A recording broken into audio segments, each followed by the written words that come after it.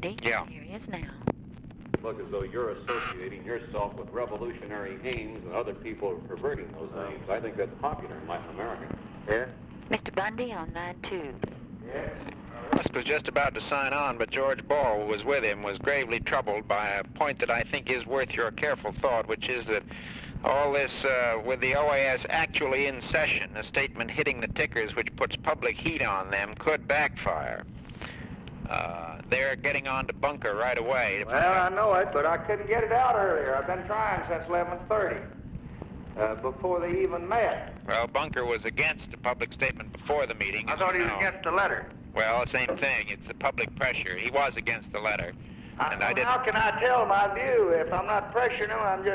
I got to give some leadership and tell the people. I've got Morse now supporting me. I just can't sit silent.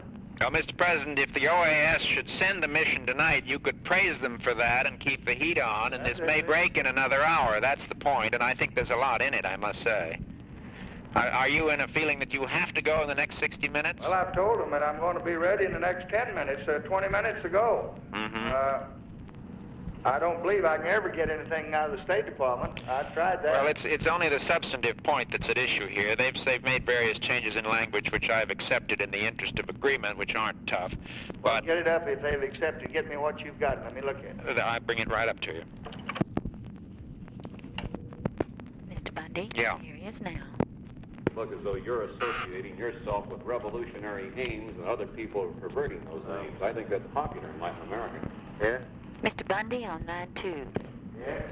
Rusk was just about to sign on, but George Ball, who was with him, was gravely troubled by a point that I think is worth your careful thought, which is that all this, with the OAS actually in session, a statement hitting the tickers which puts public heat on them, could backfire.